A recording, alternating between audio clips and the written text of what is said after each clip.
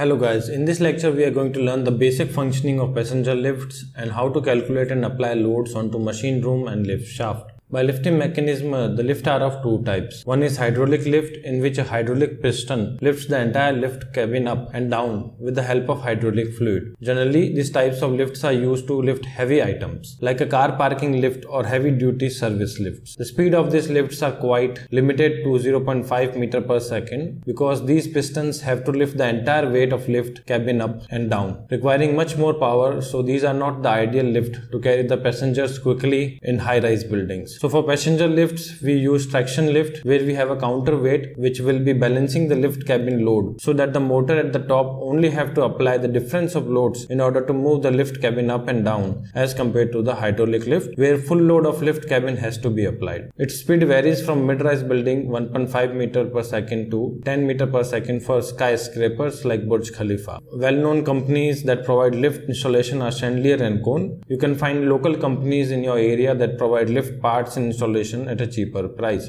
If we provide a traction lift for 4-story building, then it will roughly cost around 7 to 8 lakh. And for a building having G plus 13 story, it will roughly cost around 13 to 14 lakh. Before we move on towards detailed calculation of loads, you need to understand different parts of a lift and how it functions.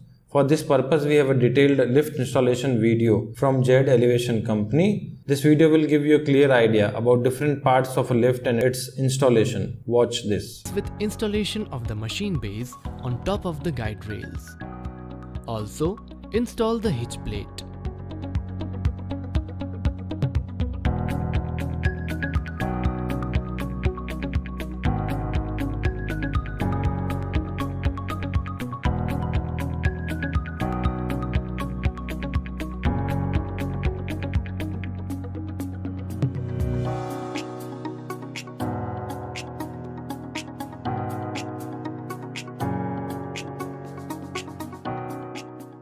Now, the counterweight frame.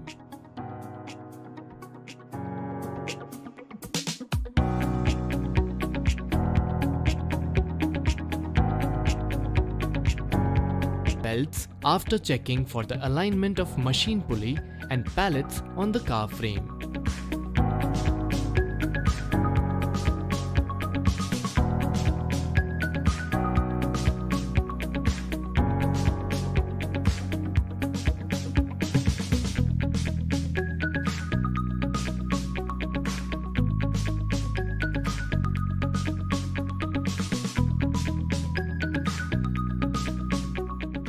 Now install the safety link and safety blocks in position.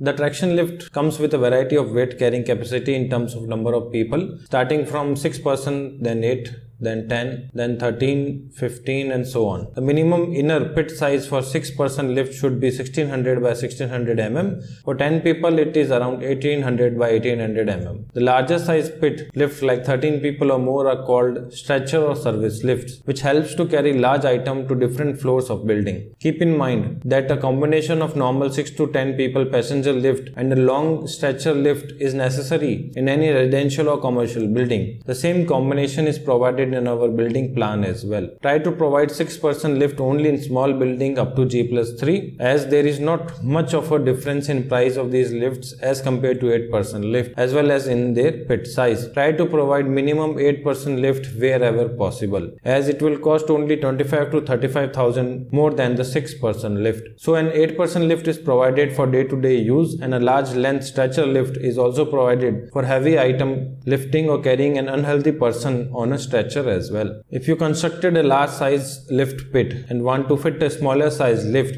you can do that as well to a certain limit. The lift shaft size is provided by manufacturers for every lift model, like the one you can see for Chandelier where the lift shaft size is mentioned for a 6-person lift. The annotation is also mentioned in clear lift diagram. Here you can see the bottom pit minimum size and top minimum clearance is also mentioned. These are lift roomless elevators. Nowadays, these are installed in majority of new good building projects, but the new technology is a little bit expensive from the old one. So as per our client need, we have to provide lift room type of elevator design. Once we have the basic knowledge of lift type, its parts and installation, we now can move on towards lift load calculation on our lift shaft slab. As lift is a moving part of an structure, it will apply dynamic forces or additional forces due to its motion on the slab of machine room. Now let's consider the rest and motion both free body diagram for the lift. The one which will generate the highest force on the slab will be selected for design purpose because we consider the worst loading case for design purpose.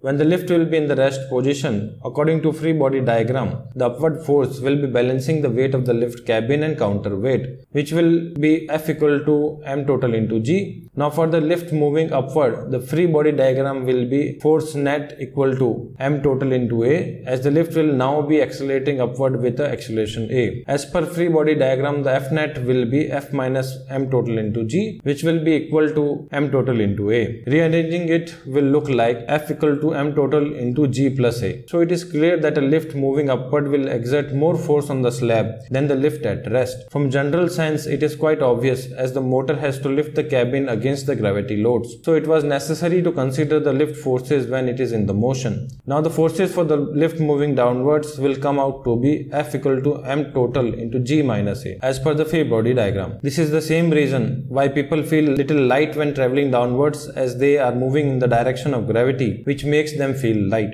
From these results, it is clear that lift moving upwards will create the maximum load on the slab, and the lift going downwards will generate the least load until brakes are applied. Consider the acceleration rates of lift to be equal. So we will be considering this upward motion equation for all the load calculation. Open the lift load calculation sheet. You can find this sheet in your download folder. Here you can see you have to enter the value in the yellow box only. So for a 6-person lift, the weight of a lift cabin is around 12